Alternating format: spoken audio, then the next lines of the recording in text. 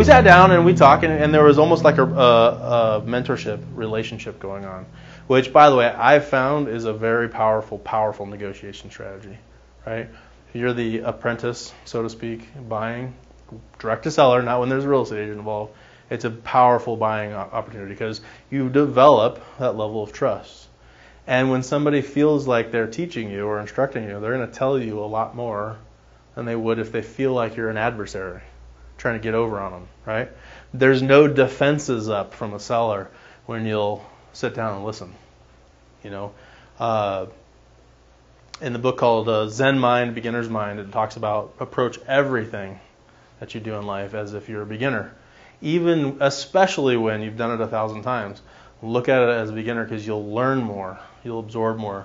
There's no room to grow if you think you know it all, right? No room left in your head if you think you got it all figured out. So if you can empty that and begin with a beginner's mind, your seller will start to tell you things that you'll need to know.